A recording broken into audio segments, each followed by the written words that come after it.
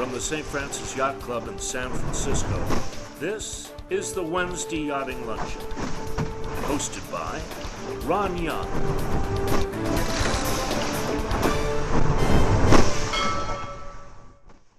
Welcome to the Wednesday Yachting Luncheon, live from the virtual grill room of the St. Francis Yacht Club. We hope that you and your family are safe, sheltering in place in a comfortable environment, and we look forward to greeting you back in our yacht club just as soon as conditions permit. Our speaker today has a fascinating story. In 2002, she put aside her career in corporate banking and many of society's other expectations and pursued a life of adventure. Since then, she's participated in several triathlons and set a world record as the fastest woman to row 1,000,000 meters in a Concept 2 rowing machine. So it's with great pleasure that we welcome Michelle Lee. Michelle, welcome to the Wednesday Yachting Luncheon. Thank you, Ron. Thank you to the members and the guests of St. Francis Yacht Club. This is a pleasure and an honour to be able to share my story with you today. Welcome aboard. I'm going to take you across a journey, 68 days across the Atlantic Ocean, and hopefully inspire and motivate you to think outside the square, to go and achieve your goals, to dream big. This is the big thing.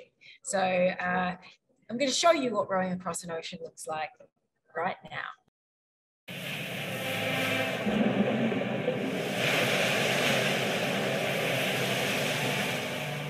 You just want someone to give you a hug.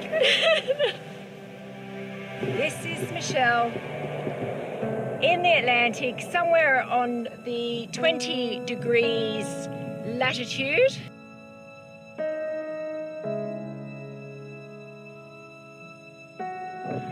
Wow. I've got to tell you, I don't love going overboard. I'd be braver if there was myself and one other here. But anyway, as Martin Rooney says, you have to go into the raw. It's facing your fears. It's just doing it. Damn, I can see more pippies.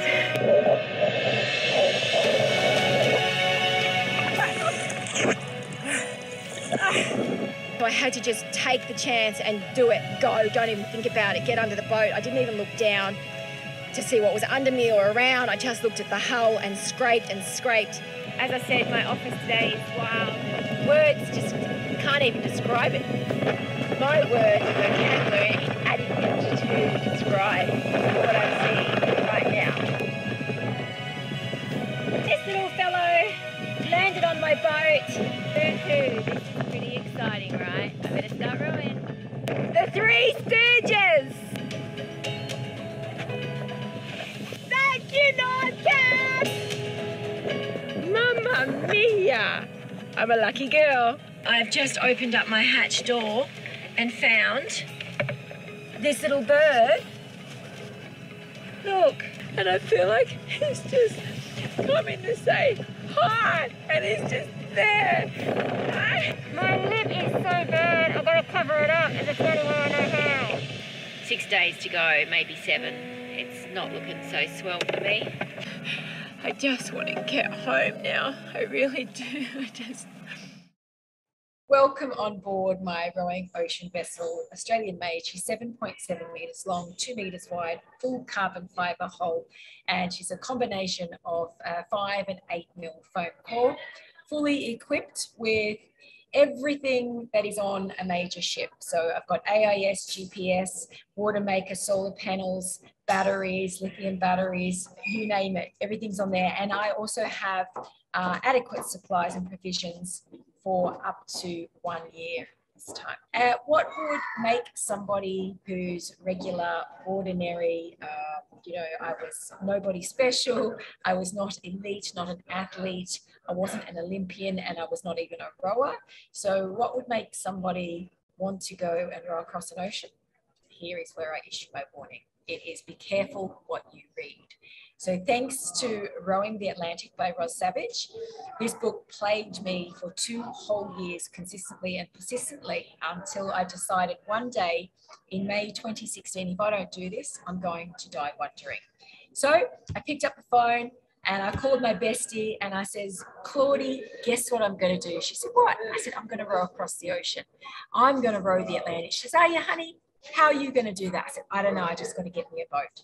So of course that leads you down all the rabbit holes. I'm trying to speak to people who have been there and done that. And I reached out to the only other Australian who had rowed across an ocean, and it happened to be Andrew in Queensland, so 900 kilometres north of Sydney. I shot him a message on Facebook saying, how do I become part of this phenomenon? And it literally was that, you know, the whole story literally came from reading the book and wanting what Ros Savage had. You know, she overcame every single challenge and obstacle, and that's what it was that was so appealing to me. So to take part in the Atlantic Ocean Row meant rowing 4,600 kilometres or 3,000 miles from La Gomera in the Canary Islands to finish in English Harbour in Antigua. And it was to be a non-stop, solo, unassisted journey. So my first challenge was the marketing nightmare. Here I am trying to attract sponsors, and I'm telling them that I'm going to be suffering with salt sores, blisters, fatigue, physical exhaustion. There's going to be capsizing, system failures. And then I'm asking, would you like to come on board? When they asked me, well, what have you already done? You know, they wanted to validate myself and, you know, what credentials did I have to do this? Well, I realized there and then that I really had to step up. I had to go and do something that was out of the ordinary in order to justify the corporates giving me some cash. So that was my first huge challenge and wake-up call of what I was about to embark on. Now, the funny thing is, when I was out there in the middle of the Atlantic Ocean, somewhere on about day 35, I caught myself saying this. Still having a marvellous time. I checked in with the duty officer today, which ended up being Ian. Normally I speak with Lee, but today I spoke with Ian. And we just had a chat about how great this is, and how that if you row another ocean, which you kind of feel like you have to, because you can tweak things now and refine things that could have been done better had I known what I know now, and there's lots of those. So the thought goes to, what ocean do you row next? I mean, the Pacific's a big one. I don't know. Look, it's all just talk at the moment. I haven't even finished this one. So there I am on day 35, haven't even finished what I'm doing, and I'm talking about rowing another ocean. So, you know, I talk about how powerful your words are and your thoughts. And, you know, there I was planting the seed. Little did I know at the time that, you know, 2 years later, I would be preparing to row across the Pacific Ocean. When I talk about taking on challenges and stepping outside of your comfort zone, reaching for those dreams, I always say that you have to embrace the challenges. And there were plenty of challenges before I even got to the start line. My biggest challenge was 3 weeks just before I was due to ship my boat to the start line, when we did the self-righting test. So this was a controlled self-righting test. My boat was built to specific design, so she was a proven design. And I'm just going to show you, whilst I was in my cabin, I'm trying to eliminate my world of firsts.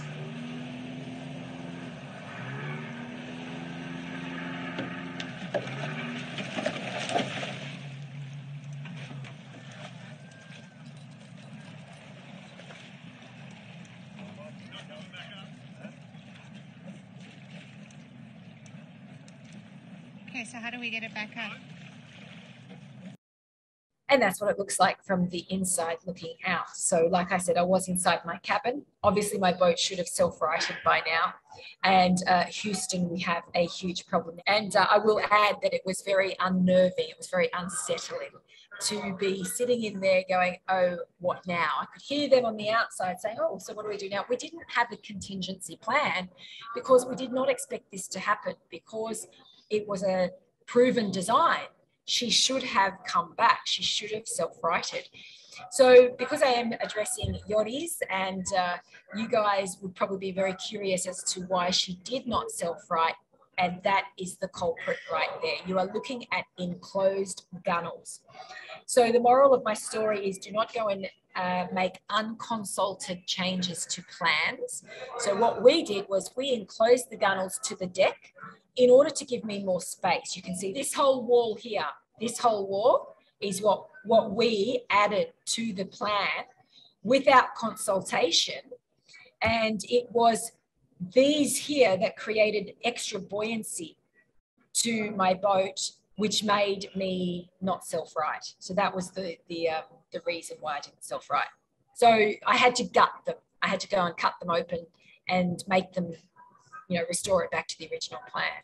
Now, remember, go back to my marketing nightmare. I had done nothing special in my life. So I realized that I needed to step up. And in order to, give myself credibility and build some, validation, I decided that I would do the 1,000,000-meter challenge, which also gave me great basis to learn how to row. The rowing technique is very technical.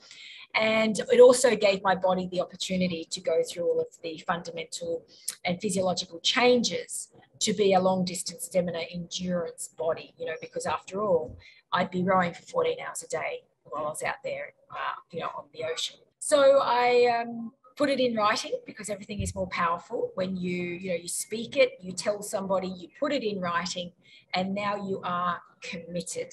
So that is what I did. I committed to doing the 1,000,000-meter row. So that meant that I had to train for 6 whole months and stick to a very rigid program in order to be match fit for the event, 6 months later. And I had some really personal goals there and, what it meant to achieve the goal. So sponsorship, validation, credibility, personal achievement. But I also added one extra layer.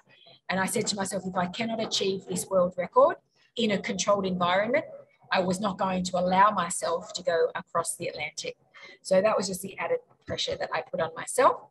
6 months later, we turned up at the International Rowing Regatta in Sydney, which is where you go if you want to have a record in rowing. You go and you perform it in this audience and this arena.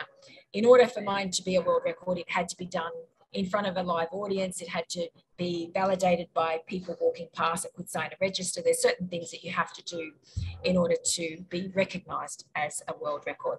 So a little sneaky peek of what my life looked like in getting prepared to do my world record.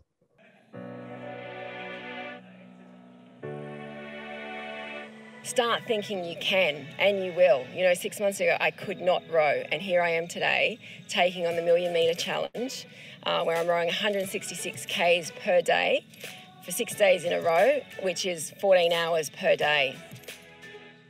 14 hours per day. Yes, so in order to do the record, I had to row for 5.5 days and 14 hours per day. And at the end of it, I ended up taking 11 hours off the world record, which was held by a German Olympic rower. So again, it's just part of my story. Here's a picture of my hands at the end of my 68-day rowing across the Atlantic. But what these scream is when you put the work in, you reap the reward. So the message is stick to the plan, stay consistent, be persistent, keep your eye on the prize, and you absolutely will come through.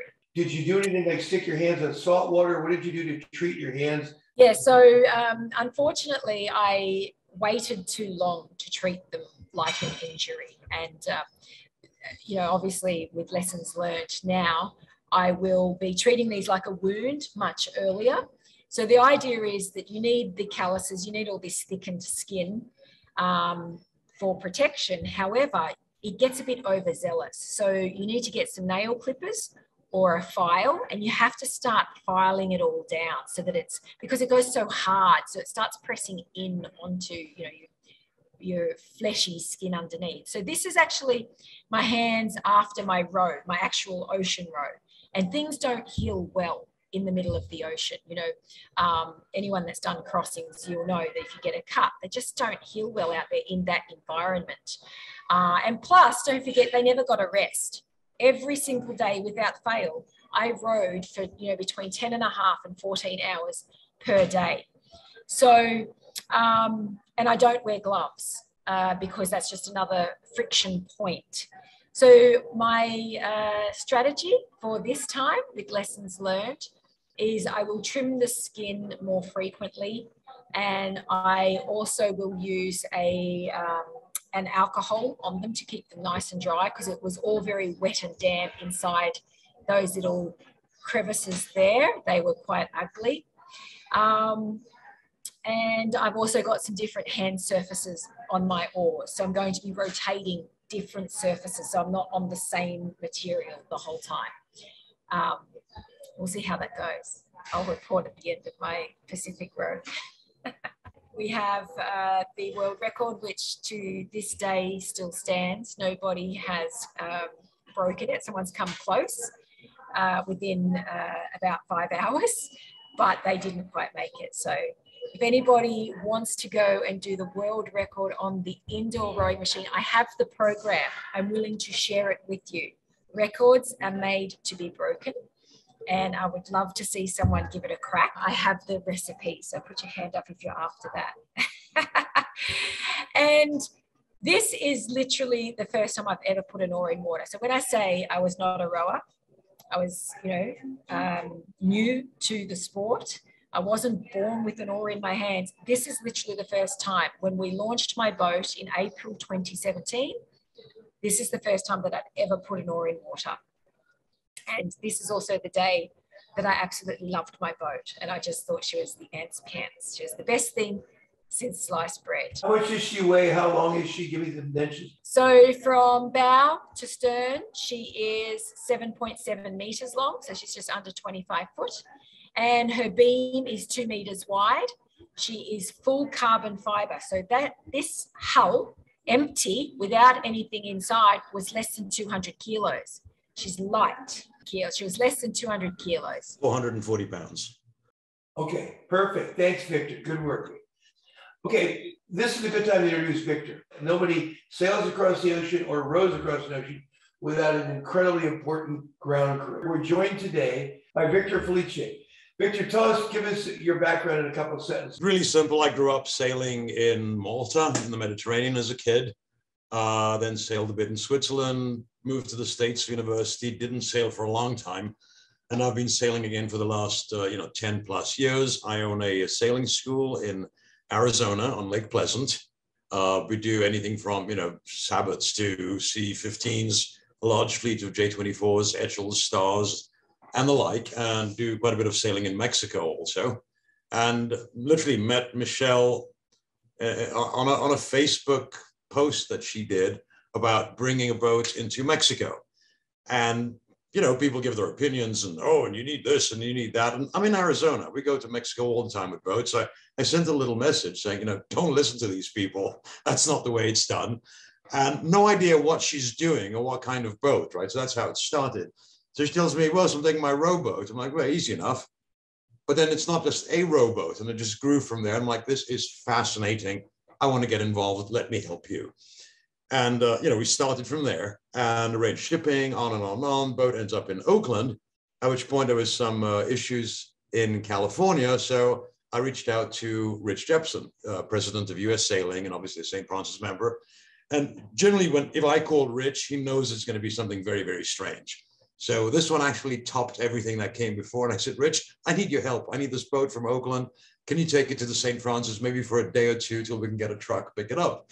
So that's how the St. Francis got involved. So Rich, thank you so much. And then his friends, obviously, who helped in there. And the boat was with you at St. Francis, what, Michelle, 2-3 days? 2 days? Yep, 2 days. Which I thought was brilliant. I mean, I enjoy getting involved in strange projects, but I like everybody to get involved. And as I was explaining to Michelle, I said, if you, even the fact that your boat was parked in the parking lot of the St. Francis, it's a big deal. I said, enjoy the moment, right?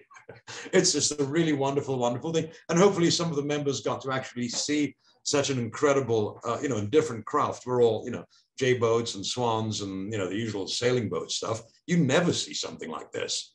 It's a truly unique boat, and it's part of what we do, things on the water. So anyway, so the boat's on its way down to Ensenada, and I've been doing a lot of the the groundwork and burning through favors like you cannot believe. But I think it's very much worth it for Michelle because it's just fabulous. So that's really where it started, and it's been an amazing journey. And I'm not rowing anywhere, I'm driving. So. Okay, Michelle, tell us more about this boat. You got GPS. Tell us about your navigational system. So on board, I have all of the SIMRAD gear by Navico. So I've got the NSS Evo 3 chart plotter. I've got autopilot, water maker, 350 watts of solar panel, 3 75 amp hour lithium batteries. There's a 4-man life raft, VHF radio. I have a sat phone, you name it, she has it. Obviously now I am provisioned for a whole year worth of dehydrated meals predominantly, as well as plenty of, jars of peanut butter, Nutella. There's fruit cakes, there's high energy bars, protein powder, supplements, protein supplements, there's hydration powders. And if I'm lucky, I might catch a fish or two. So that's on my to-do list to learn how to fish. And it can just be a very nice supplement and morale booster.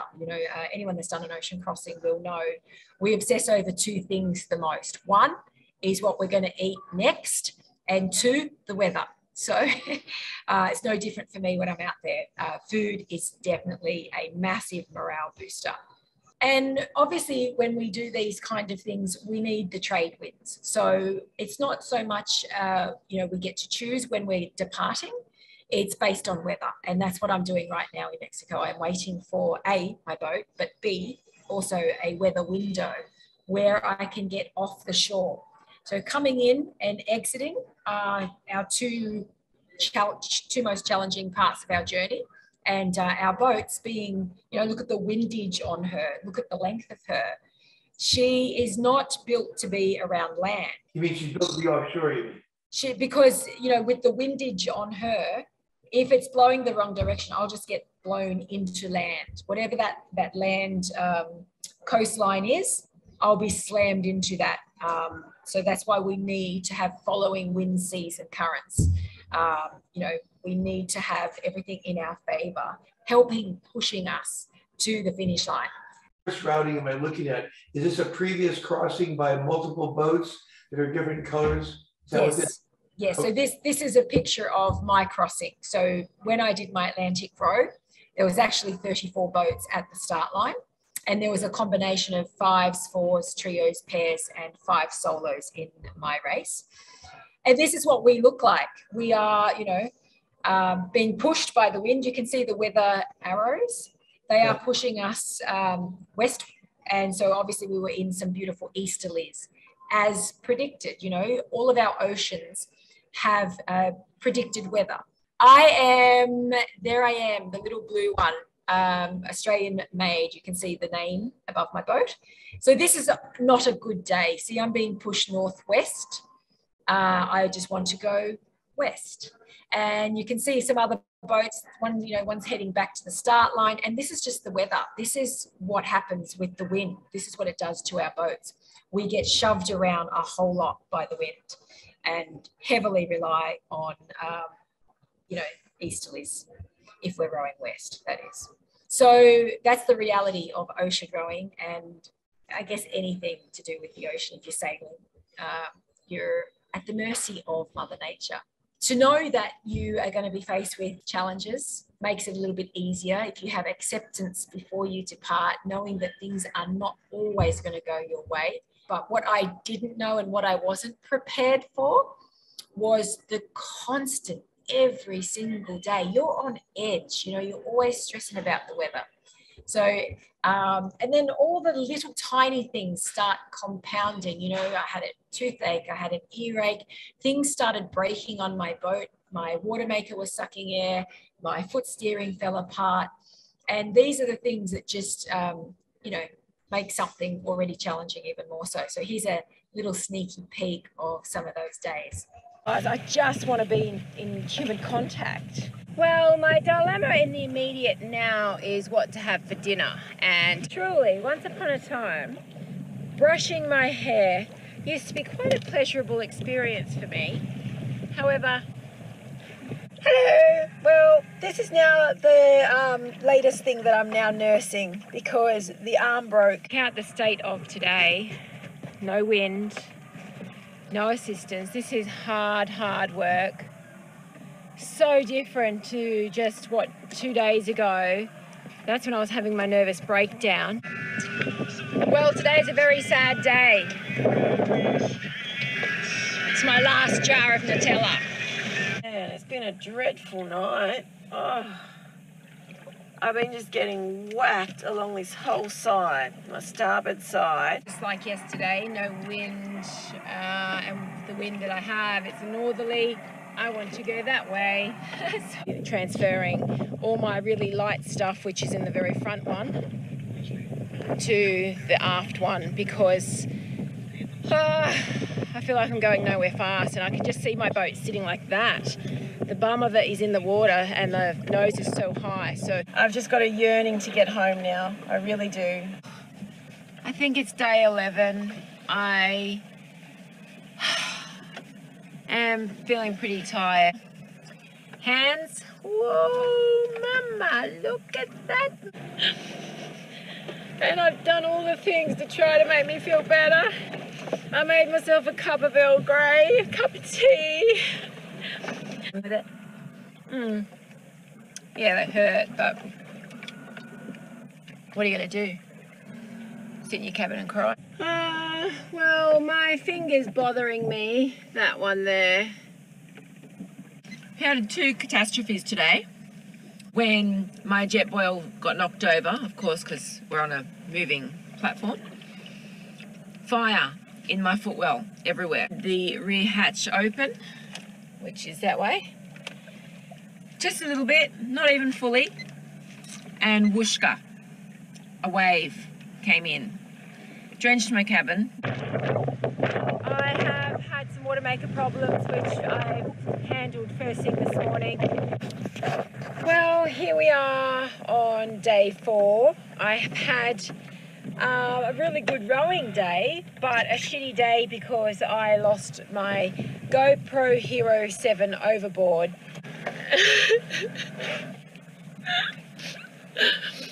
Oh, that was a core.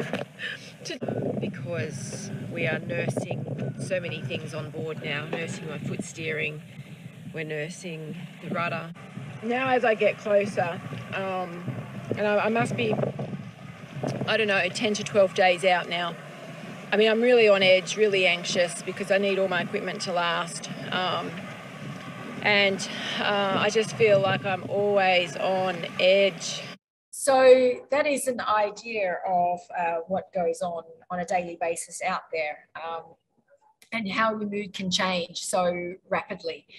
You can be in a state of overwhelm and despair, and then a dolphin will just come up, or a pod of whales, or a bird, and it just completely lifts your spirits and changes your whole mood in an instant. So it's a bit of a roller coaster, but there is something that is drawing me to go back and do it again. Mainly, it's the idea that I'll be able to do it better with lessons learned, knowing what I know now, if I had have known then, obviously, and the ability to refine and tweak my boat, which is what we've done. We've, brought her into the work shed. We've simplified systems. We've overhauled the rudder, beefed it up so that, she's got nice big stainless steel fittings now, simplified my steering. And we've automated a lot of stuff. So my water maker pickup, we've plumbed it into the boat now, into the hull. We've also given me an electric bilge pump.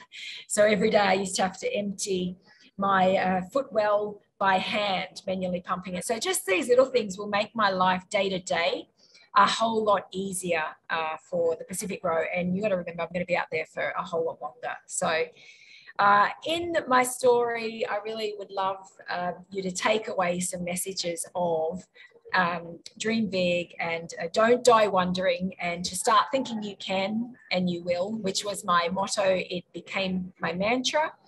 And I just say yes. So, I always love people to know that you can step out of the queue. You don't have to just be handed, what someone thinks is, society, this is what you get now. No, step out of the queue. You can rewrite your own rules and create your own. So I think that that's my main message out of my Ocean Rose. What an incredibly fascinating story, Michelle, and congratulations on getting across the Atlantic and for knowing that you've done that, taking on the Pacific. Some questions. Where will you leave from? Where's your demarcation point?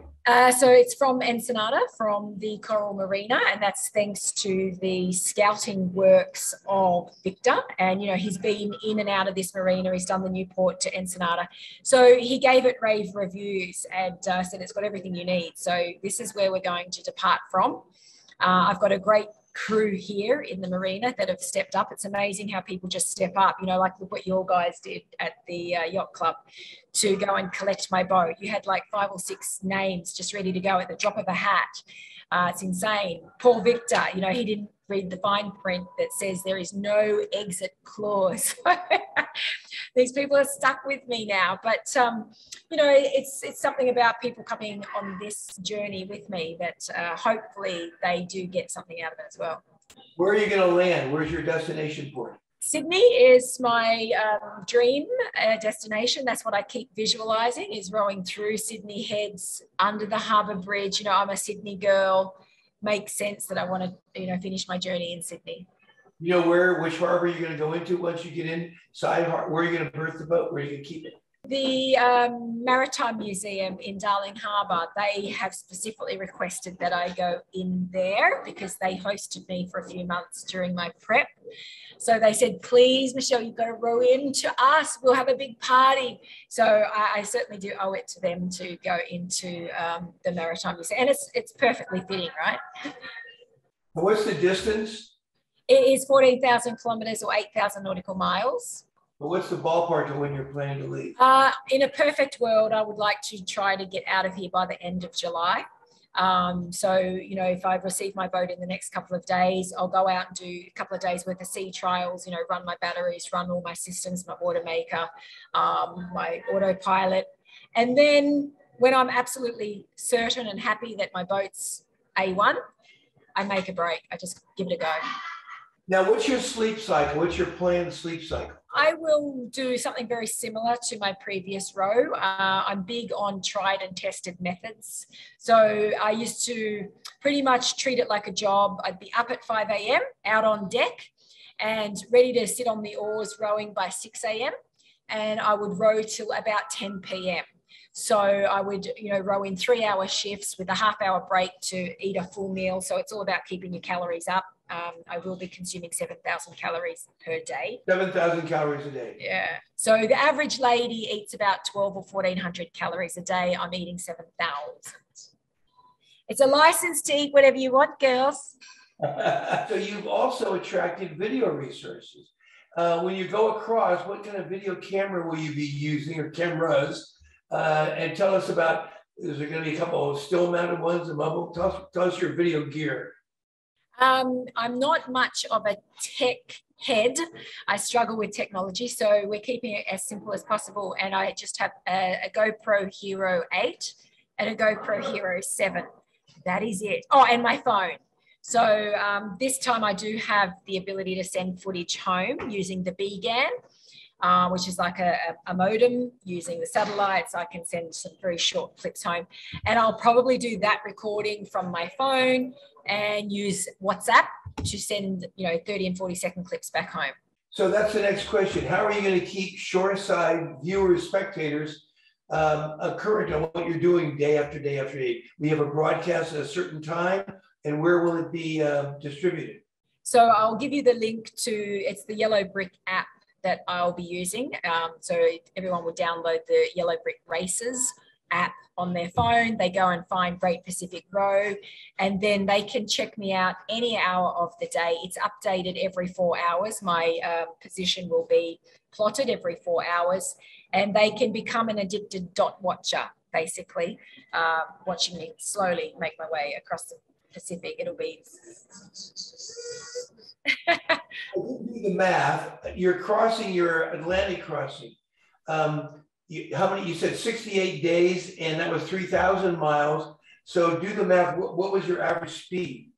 About 2.4 knots. 2.4 knots per hour. Okay. What do you expect your Pacific crossing to be like? I would anticipate about the same. I would expect the same. So I'm thinking I'll be out there for about 200 days.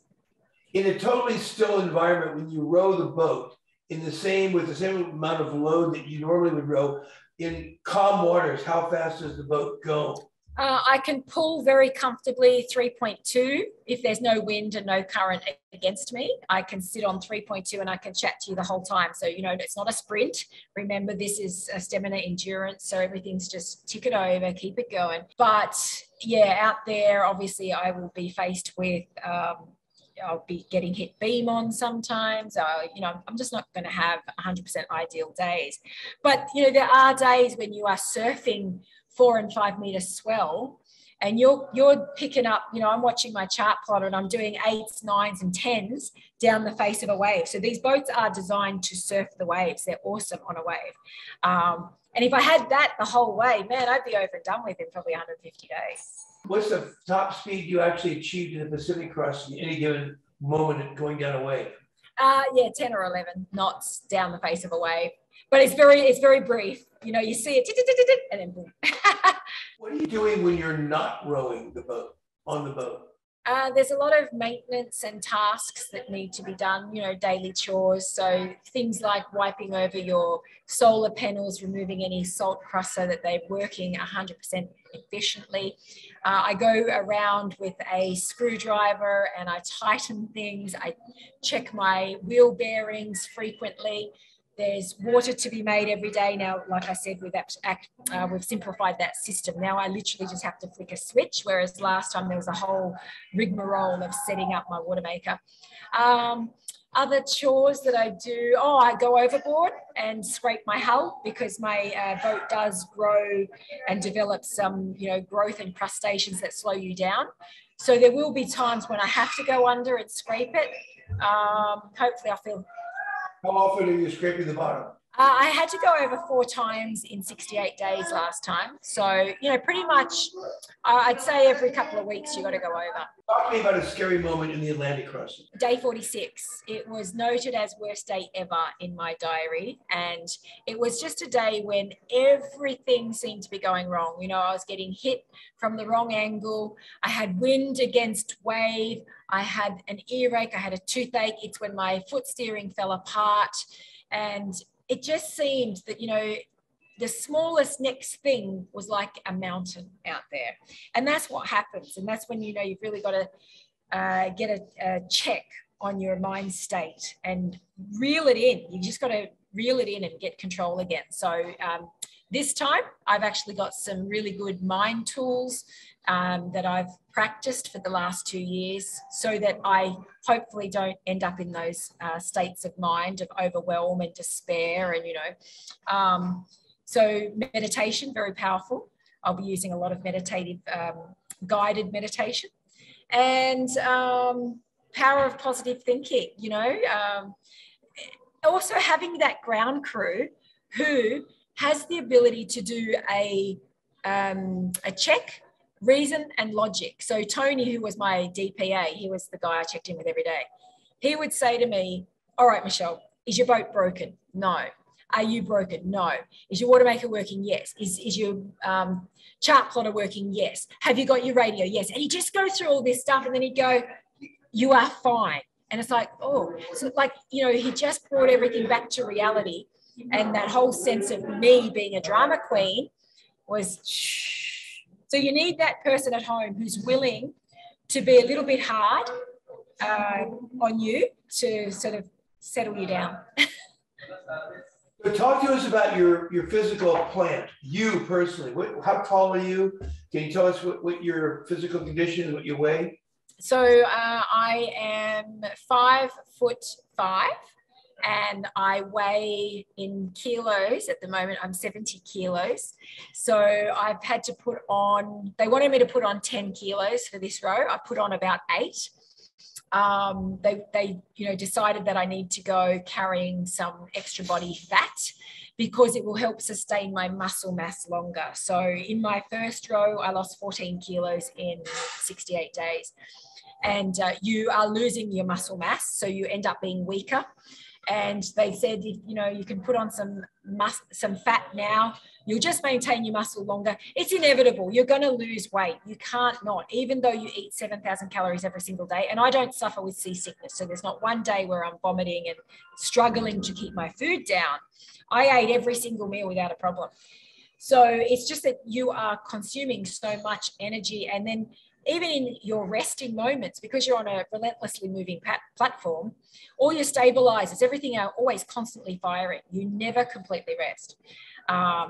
So at the moment, I am physically, I'm prepared totally, like I have no doubt. And the, hours on the oars, that's the least of my problem. That really is the least of my problem. Sleep deprivation, it doesn't seem to affect me. I have a power nap at 1 o'clock every day, a 20-minute power nap I had every single day on the Atlantic. And that was gold. That just got me through, takes the edge off. And I've just done a lot of very specific weight training for rowing. So lots of stuff for my lower back, for my stabilizers of my shoulder, for even just all through your elbows and your forearms. So I've done a lot of hanging, suspended stuff, so that I don't get those overuse tendonitis style injuries. And also I've been rowing on a rowing machine, oaring.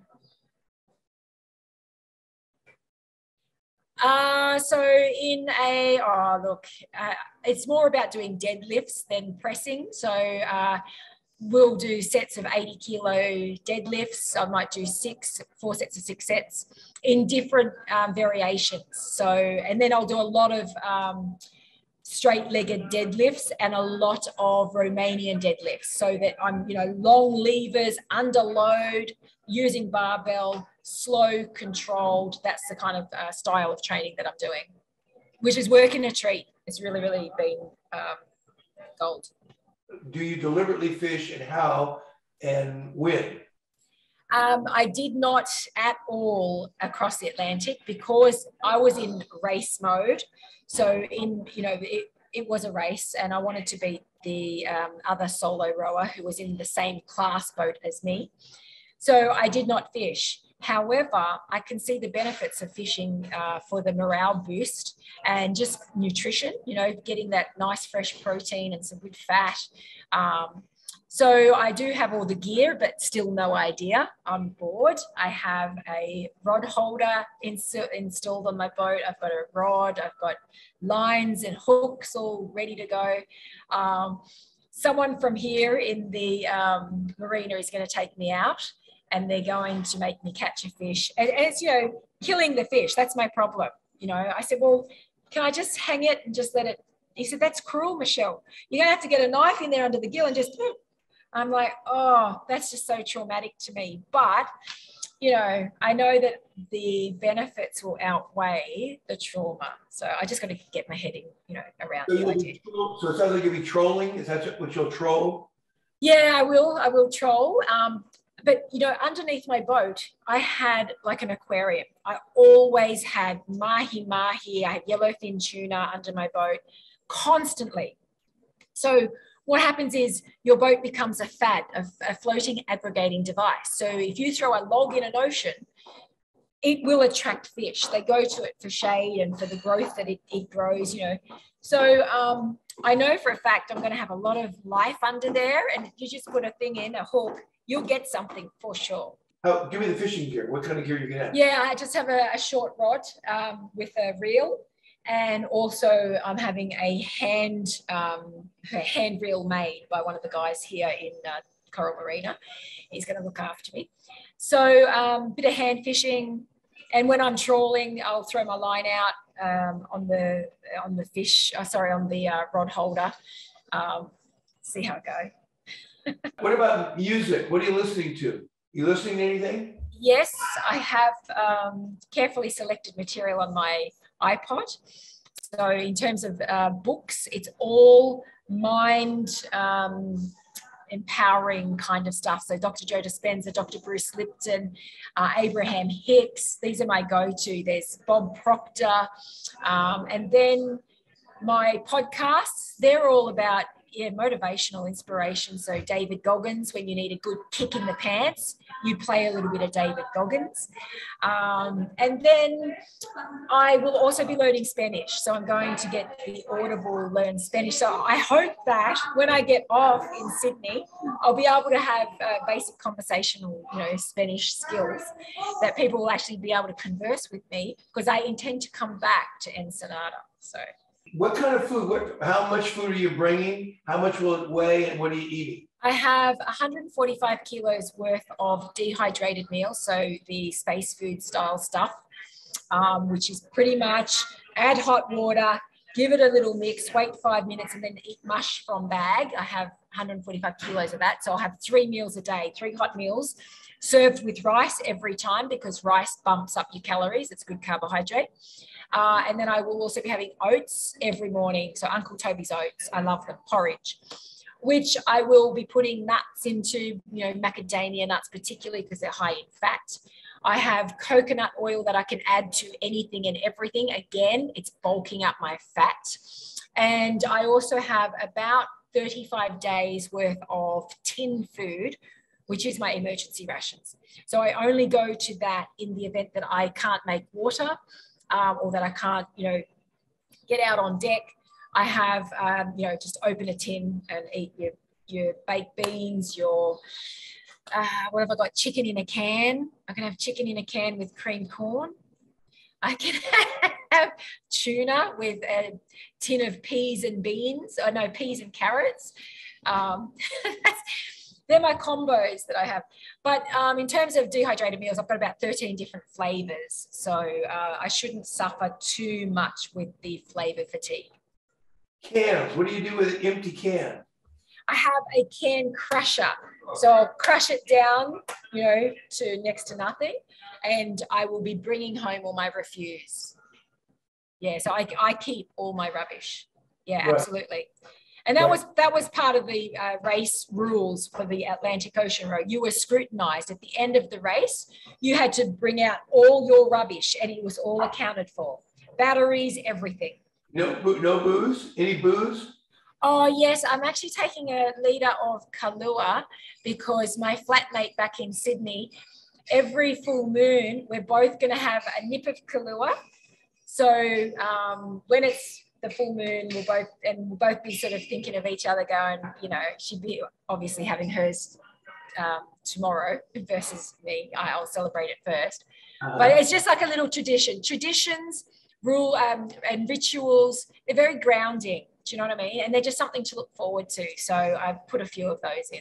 Now, you said earlier your work day is you're going to wake up at 5, work until get to work at 6. So I do 3-hour shifts. I'll do a 6 till 9. Then I'll have my half-hour break. Then, you're back on the oars for definitely by 10 till 1, have another break. Then I actually have a 20-minute nap there. So there might be an hour's break there in that day. So I'll do 4 3-hour rowing shifts per day. That's your 12 hours. And then I finish between sort of 8 and 10 p.m. I do one last rowing shift. And then I stow and store the boat as though I'm going to get capsized and I'm going to be in a horrendous storm. So every night before I go into my cabin, everything on deck is stowed and stored for, worst case scenario. Even if it's a calm night, I don't care. It's just a routine and a habit that I adopt and maintain. And then, like I said, I just finished that last rowing shift with my cup of Earl Grey to look forward to and my hot pudding. And I sit there looking out from my cabin, reflecting on today. And you're so tired. By the time you lay down, 3, 2, gone. Don't even count 3, 2, 1. You're gone. And what time are you usually going to sleep then? Between sort of 10, 10:30, I'll be asleep. I'll be out, lights out. So if you go to bed at 10:30, that's 1.5 plus 5. So you're getting 6.5 hours of sleep-ish in that one span. Is that about right? No. So growing across the Atlantic, I didn't plan this, but I was up every hour on the hour between the hours of 10:30 till 5. And I would get up and I would come outside, open my hatch, make sure I, scout the horizon, make sure there's no shipping, no lights that I can see, but my chart plotter might not pick up. And I would also check my chart plotter. So you're always listening for her, because if she starts going crazy, I've got to go crack her off a few degrees because I don't want her to burn out. So, my priority was keeping the boat at the tightest angle to the wind in order to maintain the west that I needed. And, sometimes, like I said, it meant that you've got to crack the autopilot off a few degrees. That's okay, as long as she's happy, because she made my life so easy. Now, steering doesn't work unless the boat's moving through the water. So when you're asleep at night, what is the autopilot doing? Whenever the boat does start to move, it steers the boat the course you want. Is that what happens going down a wave, etc.? Yeah, so it would just basically hold you on that rough bearing. And as long as I've got momentum from the wind and the sea state, she's okay. So what we've done is we've dulled it right down to the lowest setting so that she's not oversensitive. Right. And then she just makes those little corrections. You just listen to this. It's music to my ears. How often did you see ships going across the Atlantic? Probably for the first 2 or 3 weeks, I didn't see much. And then, I don't know, I reckon 68 days, I probably recorded a dozen ships, and one came to visit me. They actually diverted their course to come over and check me out. They did circles around me. They took photos. They updated Facebook.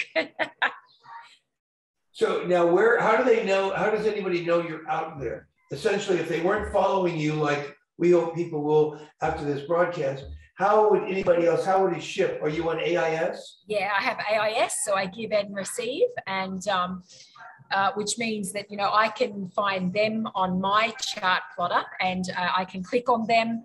It will give me their boat name, their boat speed, their bearing, their flag, where they're flagged, so that I can then get on the radio and call them by name and just make sure that they can see me. So I always did that. Whenever I saw a ship on my chart plotter, I would jump on the radio and just ask them to acknowledge that they see me. I would tell them I'm an ocean rowing boat. I have no motor, no sails.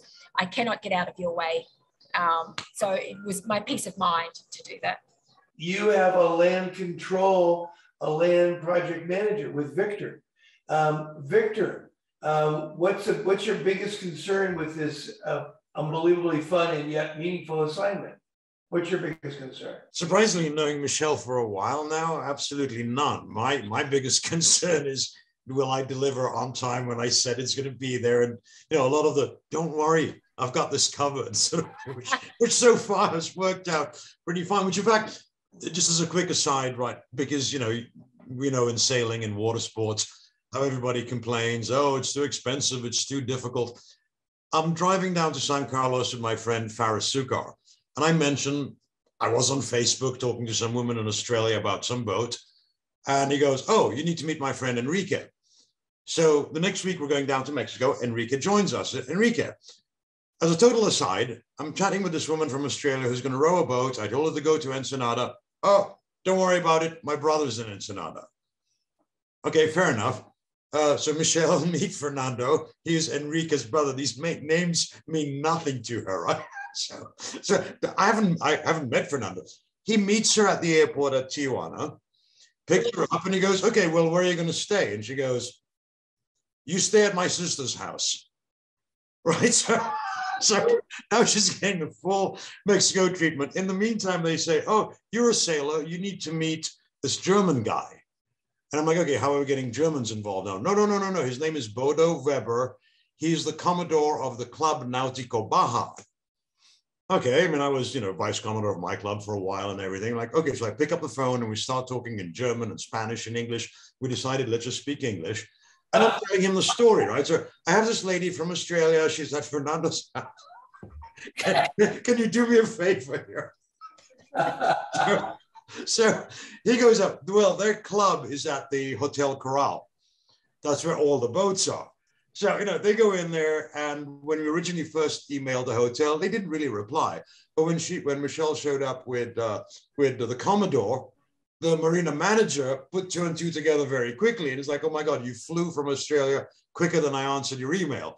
So now it became, again, one thing led to the other. So, you know, so yeah, I mean, I do get involved in a lot of really bizarre projects and fun projects like this that, you know, you only do once in your lifetime. I'm not going to row, but I'll only be involved once in somebody who's going to row.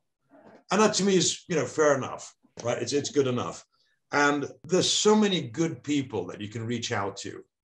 And it doesn't take effort. It doesn't take anything extraordinary. We all know these things. You know, if you give good, honest advice, well, actually, no, good, honest opinion. Generally don't give advice, but opinions are okay, but they have to be honest.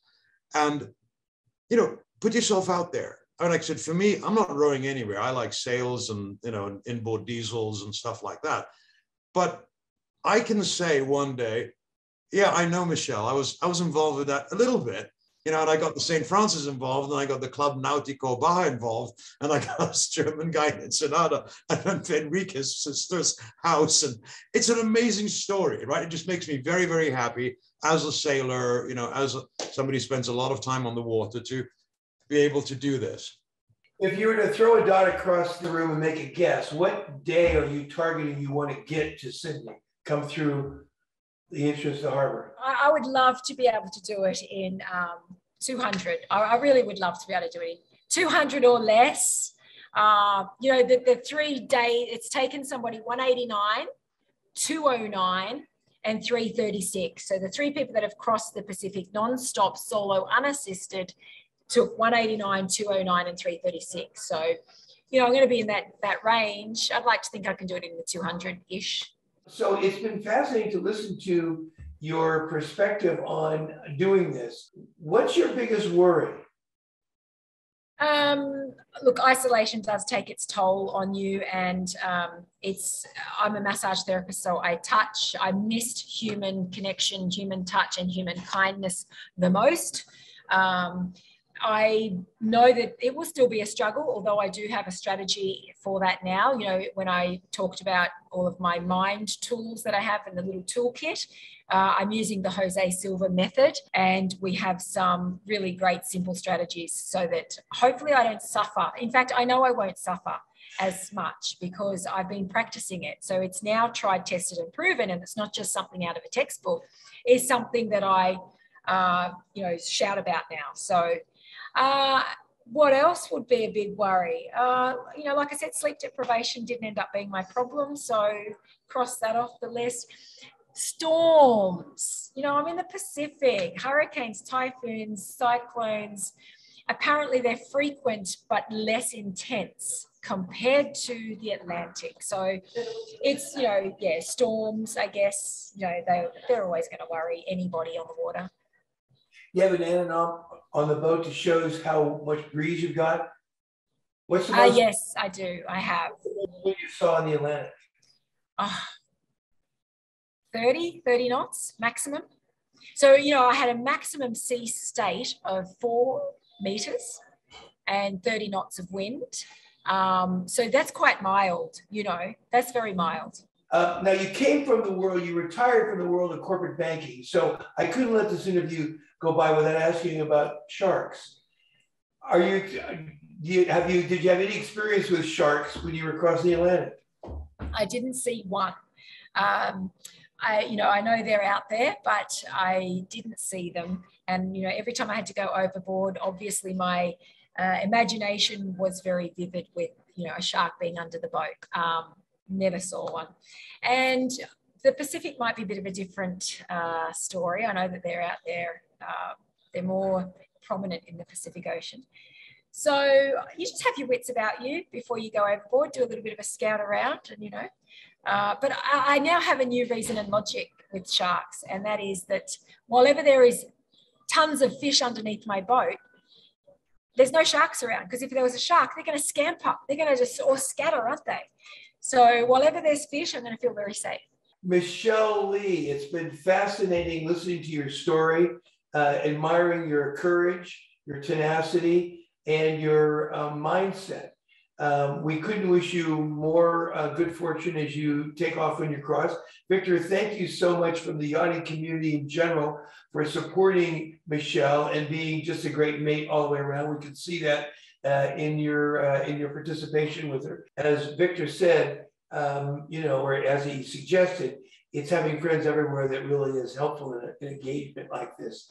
And we want you to know that the St. Francis Yacht Club community is available to you at the asking. Contact us anytime you want, and we will do our very best to accommodate you. We admire people who've got such tenacity, such follow through, such incredible ambitions, and such successes as you had already. So with that, thank you so much for being our guest on the Wednesday Yachting Luncheon. It's been a pleasure and a privilege. Thank you for everything, everybody. Thank Ron, you. thank Thanks, you. Ron. Thank you, St. Francis.